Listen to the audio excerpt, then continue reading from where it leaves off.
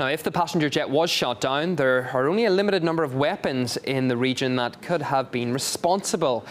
One possibility is the Buk surface-to-air missile system. Several former Soviet countries use the weapon, including Ukraine.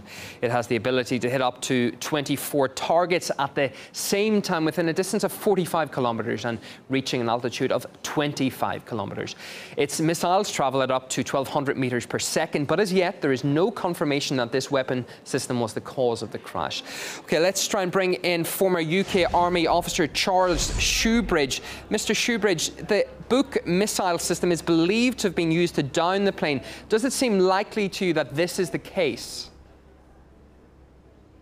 Well, certainly it would be a plausible explanation for the airliner falling out of the sky. But we must remember that, sadly, it's a fact of life that airliners do, of their own volition and for a very great number of reasons, drop out of the sky. And of course, Malaysian Airlines is one of the airlines that most recently and tragically is aware of that. Having said that, the Ukraine government has released what it claims are a number of evidential leads. For example, it has said that it intercepted communications, it says, between people on the ground that suggested that rebels were firing or had fired or weapons. And also, Ukraine government has in the past said that the rebels have these weapon systems. I should point out that, of course, the Ukraine government claims are as yet uncorroborated in respect of these intercepted transmissions. And also, of course, the Prosecutor General himself, my understanding, is today reported from Ukraine to have denied that rebels have this system. So it's fair to say there's a lot of confusion at the moment, and really this really points the way to the importance of a thoroughly independent and indeed thorough investigation to uncover all of the leads in this case, to establish, first of all, whether the plane was shot down, and secondly, which party may have been responsible. Well, that's what I want to continue with, because is it possible to establish with any certainty where the missile came from, to clarify whether it was launched by the army or opposition militia?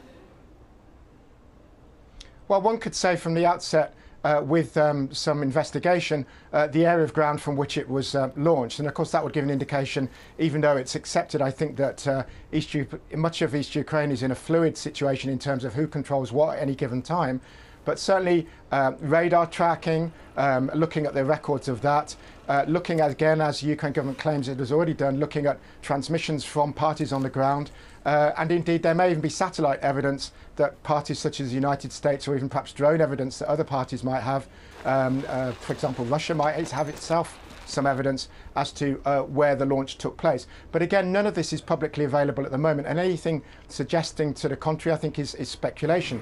It's also true, of course, that forensic analysis of the wreckage may indeed identify traces of explosives, such as might have been used in an anti-aircraft weapon system of this type, and even perhaps if a collision between, for example, an aircraft and an anti-aircraft missile took place, there may be remains to be found of the anti-aircraft missile itself, which may yield information such as serial numbers and so on as to the origins of it. And indeed, that may explain in whose hands that missile system was. But I would emphasize that these kind of investigations take a very long time. They're very painstaking. They have to be independent and to be seen as such. And really, the results of such investigations aren't typically made available within days. Usually it's, of course, a period of months. Charles Shoebridge, former British Army officer, thanks for your expertise this hour.